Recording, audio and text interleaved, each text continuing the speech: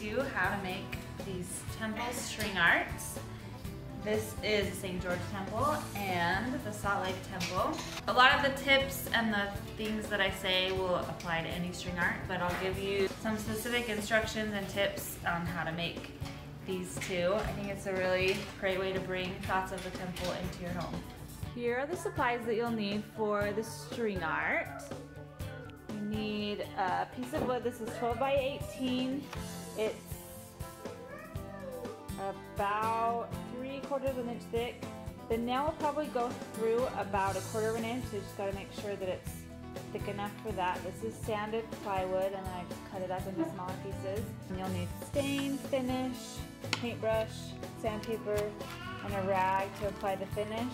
This is a template of the temple, rulers, masking tape, paper cutter, pins, Scotch tape, nails. So I have 1-inch wire nails. I got the zinc so that they would be more shiny. It goes by ounces. I did use about a whole 4 ounces on both the Salt Lake and the St. George temples. 1 3/4 inch clothespins, a hammer, need on those pliers. This is the thread. So I got Aunt Lydia's classic 10 crochet thread. You can get different sizes if you want to. You will use about 100 yards on each one. A pen, it needs to be a pen that you can take apart, so you can take off both ends. And then if you're doing the Salt Lake, some gold thread. And this is just DMC floss, and they had some in gold. That is what you'll need. The first step is to put your template together. Here is the Salt Lake Temple. Going to cut, just line it up with the very bottom of where my lines are. This one I needed to do it on 3 different papers. They're not necessarily printed in exactly the same place. So you're trying to line up the lines.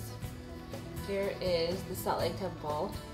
The template can be confusing because it overlaps quite a bit. It just barely wouldn't fit on 2 pages. So just make sure you have 3 windows going vertically down.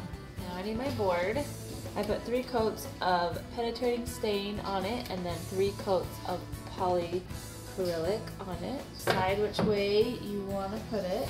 And then you're going to put the template on there how you want to put it on. You can center it exactly on there. I am actually going to put some felt flowers at the bottom.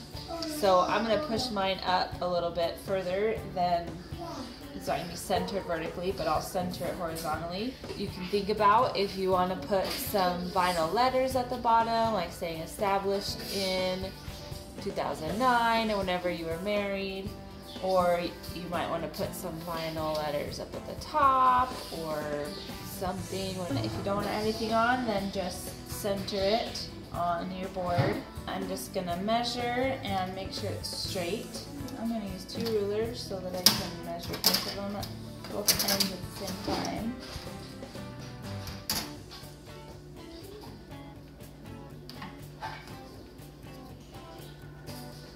Measure my sides.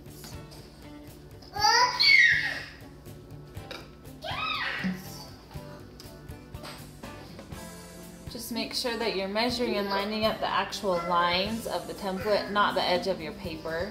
Just put masking tape around it to hold it in place. Then take another thumbtack. Remember where you start. And you're going to go all the way around, poking a hole. You don't have to poke super hard. You're just poking a hole. Make sure it's right in the center of the dot. You want your lines to be straight as possible. So this is the beginning of making them straight as possible. You're getting that poke right in the middle of the dot. After you go all the way around, just kind of look at it. You can feel it and make sure you got every dot. I like to pick up a corner and kind of look and make sure that I can see them before I take the whole thing off, because you're really not going to be able to get it back on where it was. Okay, take it off and you can see all of the dots. when I was looking at tutorials, there were some that left the template on and then just nailed their actual nails into the dots. But then I didn't really like that way of doing it, because then you have to tear up your template, and it looked like a pain to me to try to tear everything off when you already had the nails in it. Plus, I want to be able to keep the template, so as I'm doing my string, especially on parts where, especially like up here, where it could be a little bit confusing when you only have the nails and you don't have any lines. It might be a little confusing to know exactly what you're supposed to do with the yarn. So I wanted to be able to keep my template, to be able to look at it and see the shape that I'm supposed to be making with my yarn. So that's why I did it that way. And I know that the holes are just a little bit hard to see, but you can see them well enough to be able to nail into it. I made a temple, and I did not realize how important it was to get the nails in straight until I was doing the string. It was getting even less straight and it was looking horrible. So I got to the end, I was all finished. I'm so excited, except it really did not look that great because the nails did not go in straight, and the lines weren't straight, and the windows were all different sizes because they were not straight. So Tyler and I came up with a plan, and it worked pretty well. So seems a little bit strange, but this is our makeshift way to make them straight. 2 clothespins. So I'm going to show you how to take these 2 clothespins and make a little guide so that your nails can be straight. You're going to take it apart. Why are you so cute? Take both sides, and I'm going to line them up. So I just have 2 of the same side. They're all the same. The part that I'm using, where is it? The part that I'm using is this little tiny one. So I've got 3 bumps. I'm using this little tiny one in the middle. So I'm going to tape them together, line those tiny bumps up, and then tape it together. I'm going to tape both ends. I just took a piece of tape. I just put it kind of on the wood, and I tried to push it into that hole as much as possible, and then flatten it out. So I'm just making that hole a little bit smaller so that the nail will be in there a little bit tighter. Now I have my 2 ends taped together. So what I'm going to do is push them together. So now I've got this longer hole. The reason why I tape 2 together is because then it's just taller, so it holds more of the nail in place. So that's going to be your guide for the ones that are far enough apart. I'm starting with St. George, and again I have my template handy because sometimes some of my little holes are a little bit hard to see. So if I can look at my template, and then I can kind of see, okay, this is about where the hole should be, and then sometimes it's easier to find it if I can't find them. Also, sometimes maybe a missed one, so then you can see on here where that hole was, where that dot was supposed to be if you missed them. So you're taking your guide and make sure like the same ends are together. You're going to want to hold it on this end, because if you hold on this end, then it will fall apart. Hold it on this end when you hold it together. When you're nailing, start on the inside. Take a nail, and then you're gonna hold these together and then stick the nail through the little slot. Put my nails all the way through. Then I'm gonna take the point of the nail and stick it into my hole, and then I'm gonna keep my pointer finger on the top of the nail, kind of pushing it so that it doesn't move out of my hole. So I'm pushing that down, and then I slide the clothespins down. So whichever hand you're gonna hammer with, you wanna hold the clothespins with the other hand. So if you can, if you have space, you just hold it right on the edges of the nails, but sometimes you can't do that because there's other nails. So then if you hold it there, it'll go pretty well. If you hold it here, it's just gonna come right out. Hold that tight, and then make sure when you're hammering that you're going straight up and down, not to the side at all, but you're going straight up and down as much as possible. Don't trust this completely. When you put it in, you still have to make sure that it's straight, because it does have a little bit of wiggle. Still make sure it's straight, and then as you're hammering, watch it, and if it starts to slip, or it starts to open up or move or whatever, then stop and try to get it straighter before. I'm gonna hammer them in until there is about 1/8 of an inch up. The nail is 1 inch, and this is 1/2 an inch, so I don't want to go all the way through. If it's not exactly straight, just leave it, because the thing that I realized when I did the one that I messed up on is if you like hammer it or try to push it to get it straight, then it's making a bigger hole, and then it wiggles, and then it pulls it way out once you put the string on. The way that you're going to do it with the needle nose pliers, if it gets too tight, or you should do it with the guide, then you're going to take the needle nose pliers in your non-dominant hand. Again, put the point right in your dot, and then hold the needle nose pliers on it, and you want to lay them flat. Don't lay the top of it flat, you want to lay this part on flat. I'm kind of in the middle, so I want to lay the handle flat on there. Squeeze it together, really keep it squeezed while you nail so it doesn't move. Start in here, come out on my windows, and then go all the way around.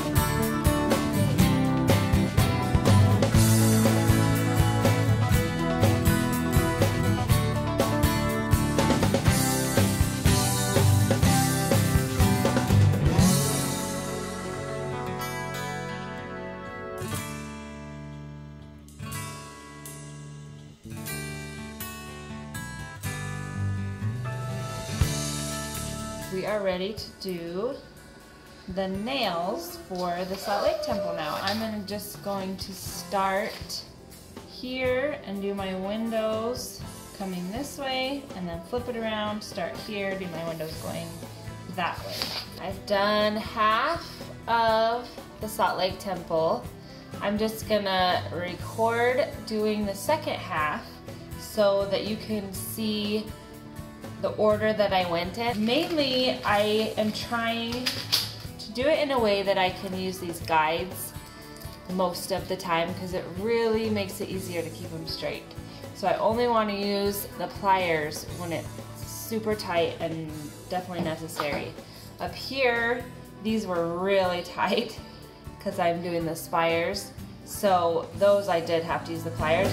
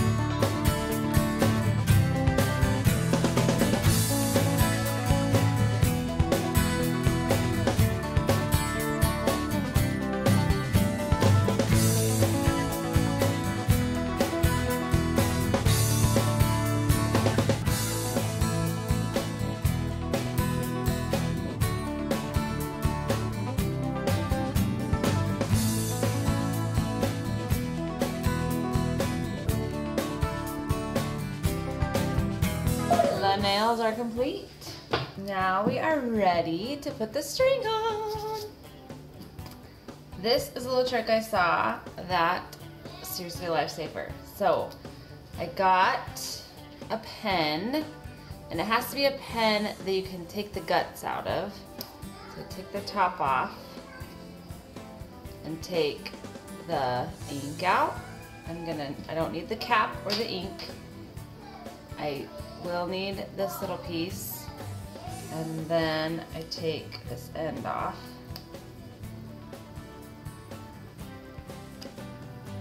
I had to use my teeth to get it off. Okay, so I don't need that little end cap. So keep this little part. You take the end of your string and you're gonna thread it through. If you have a hard time getting it through, I have tied it onto a nail, and then it gives it weight to be able to get it down better. Okay, so I have it through that main part, and then I take the end cap part that the ink comes out of, thread it through there, and then attach those back together. So that helps to get in between these, and I think, I haven't tried it a lot with my fingers, but I think it probably saves your fingers from all of that contact with the top of the nail, and it seems to stay better. I've tried it with my fingers a little bit and it doesn't stay as well. So I really like this way of doing it, but you don't have to do it that way. You can just thread it with your fingers. And I'm going to try to find an inconspicuous-ish spot, so kind of right here I think would be good to tie it off. Now, honestly, my least favorite part is the tying, so I am going to try to do this in one sweep, and so that I don't have to tie it off more than once. When I was watching videos and looking at different things, they said tie it off every once in a while just so it doesn't unravel, but it's not like, I mean, if it starts to unravel, you stop it before it unravels really that much. So it's not like it's gonna unravel forever. If you leave it, I mean, anytime that you're gonna have to leave and you're not gonna be holding it, then you have to tie it off so that it doesn't unravel. But if you can just sit and do it in one sitting, then when I did the St. George one, I just did it all at once.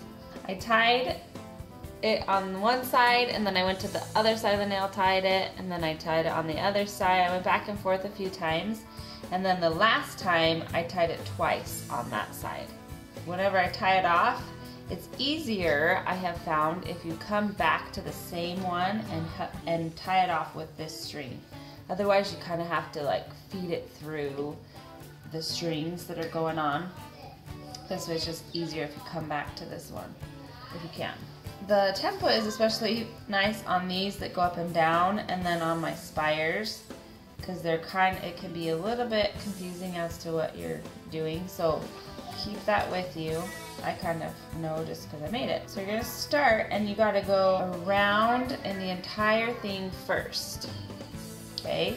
And every time you get to a new nail, you've got to go all the way around that nail and then to the next one. And you want the string to be on the outside of the temple, on these outlines. Sometimes, especially if it's tight, you kind of pull the pin top away from it, so this point can go in between the nails.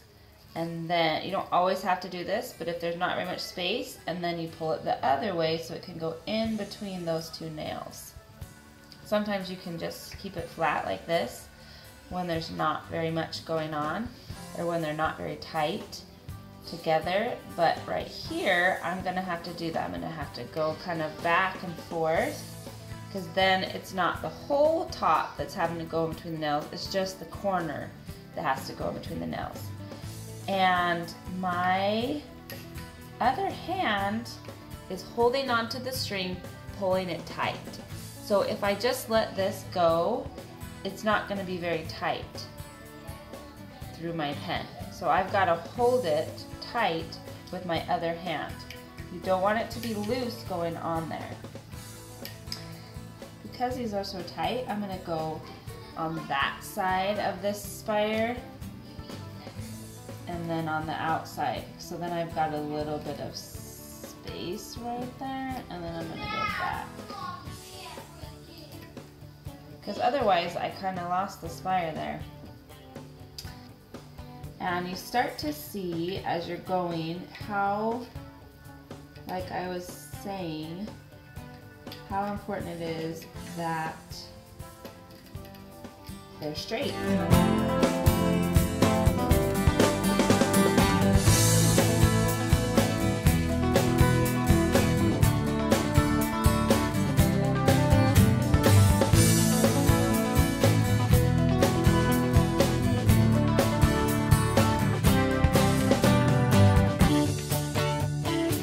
Entire outside, and you actually have two different options. If you want to, you could just do the outline and not fill in with the kind of web kind of look where it's back and forth. You could just do the outline. So if you're going to just do the outline, you're going to do this differently than I'm doing right now. You're going to have to tie it off here for this outline. And then when I do the outline of my windows, I'm just going to go back and forth just on the same string because I'm going to cover it up later. But if you want to just do the outlines, you're going to have to outline the windows. So you would tie it off here, and then you would tie it off for each individual window. You'd have to start a new thread, go around, tie it off, start a new thread, go around, tie it off, go around. So you have to tie it off anytime that you're gonna not have string in between them. So you can do that look if you want to, but I don't want to, so I'm gonna keep going. So then we're just going to the windows that are on the inside, and we have to do the string on the inside now because that's technically the outside of our pattern. So the string, you go around each nail and then you go on the inside, okay? And then because, like I said, I'm going to be going all over the place tons and tons of times, I'm going to be covering that up. So it really doesn't matter that I'm just keeping the same string.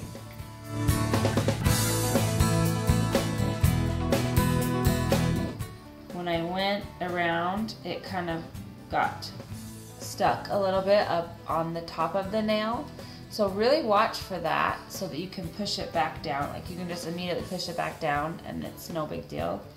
And if you don't see it and you have to do it later, it's fine, but it can make it kind of loose. So just watch and make sure that the thread went all the way around and that it went down all the way around underneath the top of the nail. Okay, so right here, I stopped right here, but I need to go to here. So I'm just gonna kind of bounce off of a different one and then go to where I need to go.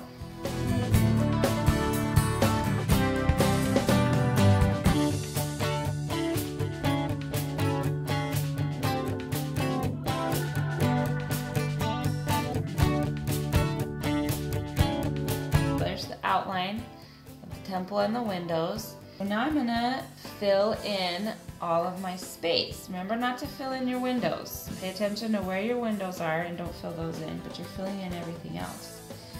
So what I want to do is I'm gonna fill in about the same amount all over. And when you do it, you want to go around, like I said, go around it. Now, for instance, if I am, so I'm going to go around it once. If I'm going kind of the opposite way, it already went around it once, so I don't need to go around again. But if I'm going to be going back over here, I probably want to go around again to keep it nice and secure. So you want to make sure that the string has gone all the way around it once, just to make sure that it's nice and secure.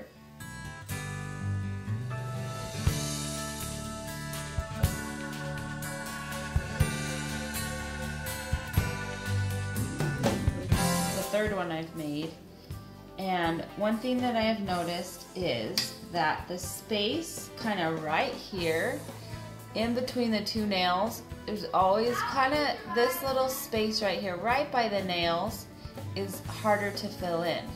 So there's two things that I'm going to do to help that fill in, and this is really only if you are planning on filling yours in pretty thick, about how I did it. So if not, it doesn't really matter because you'll have a lot of space. The first thing that I'm going to do to try to fill that in is you want to make sharp angles. If I come closer to it, then that fills that in. Just kind of fill in those spots that kind of make some sharper angles to fill in those close spots.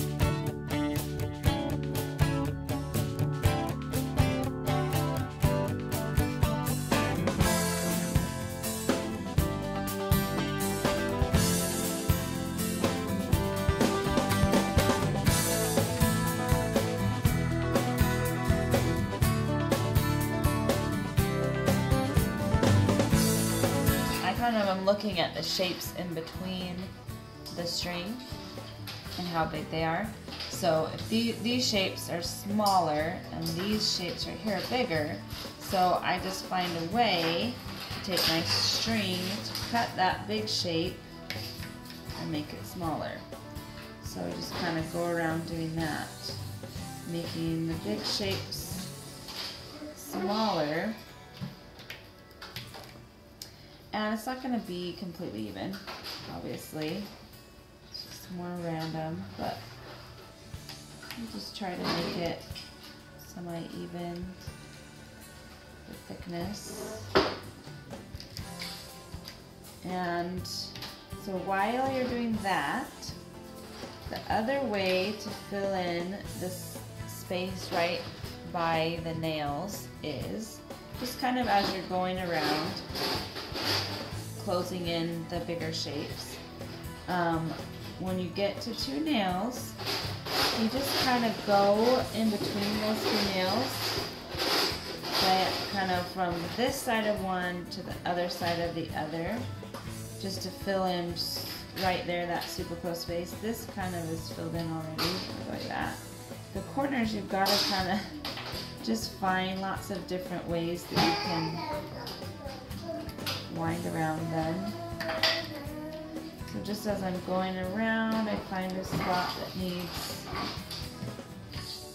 filling in right in between, and I go in between them just to fill in that space. And again, that's only if you're planning on filling it in pretty thickly. If you're not planning to fill it in, I mean, you could just leave it how it is like this. That looks pretty. So if you're only planning on doing it maybe this thickness of the string, then don't do what I'm doing right here, because it'll make your edges too thick. They'll be filled in a lot more than the rest of it. So this is only if you are planning on filling it in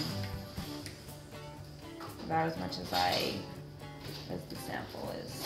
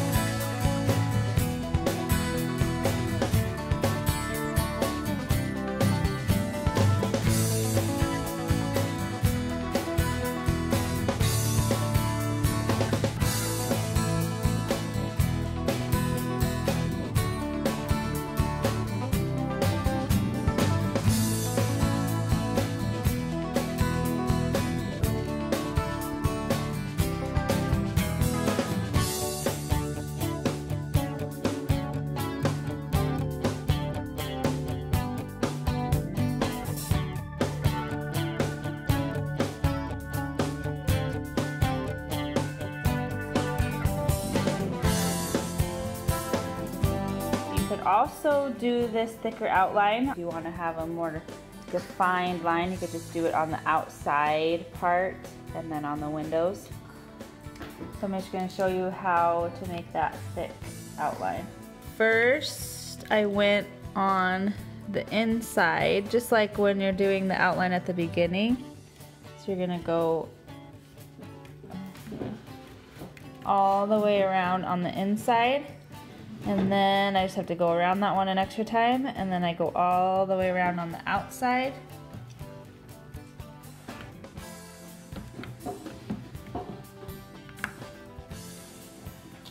Then after you do the inside and the outside, you're gonna cross. So I'm gonna go across, around, and then I'm gonna cross the other way, around. You wanna go all the way around, or it might just fall right back off.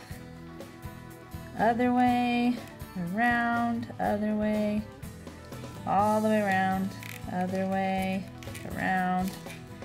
Okay, so now I've gone all the way around, and I'm going to, at this point, I have a lot of layers, so if I have too many, I just stick the pen top, it's just open, I stick it over the nail to just push it down a little bit. If you can't get it to stay on, that might be the problem. Okay, now I'm going to go back the other way, so make sure that you're making an X in between each nail. And I go around again, I'm making an X. So that's just filling in that empty space.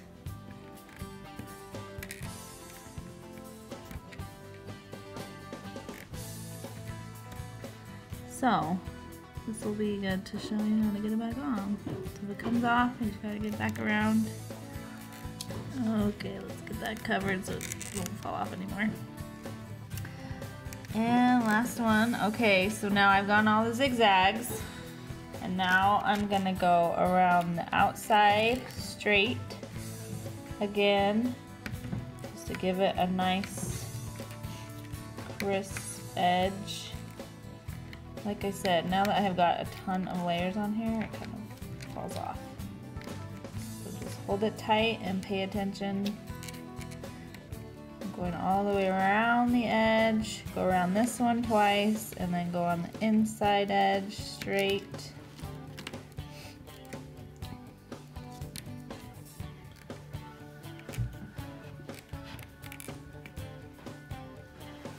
All the way around. And there you go. Now you've got a nice thick border around your edges. I have found that it's easier to tie it off if I go back to where I started, so that I have something to tie it to, because I don't know, maybe I'm just horrible at tying things, but I had a hard time tying it off. So that's why I just kept going and going until it was all done, so that I could just tie it off once.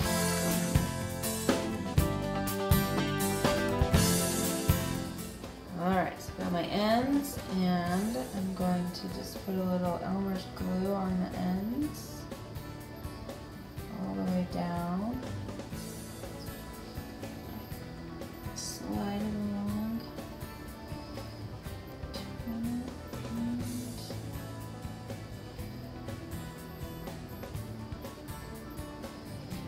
Tuck it under, or whatever you want to do.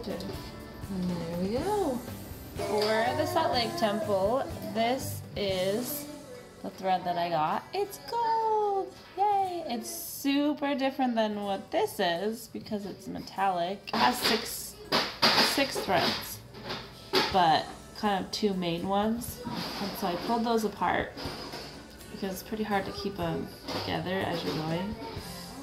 And then I tied the ends right at the very end, and then I cut it off, because that knot is going to stay there even when you glue it.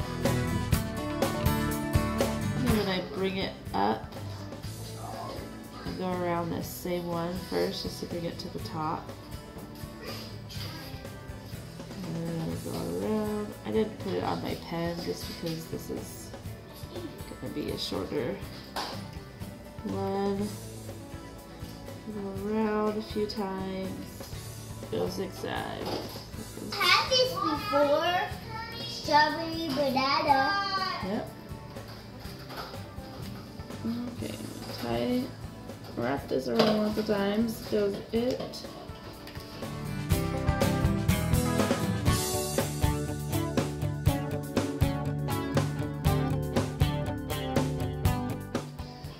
Alright, so now this one is too long, obviously, but I can't just cut it off because then it will fray and it will be harder to glue it and hide it.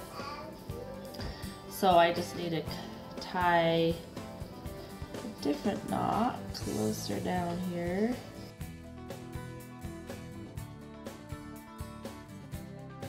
Now we are ready to glue these ends. So I'm going to kind of glue them together first.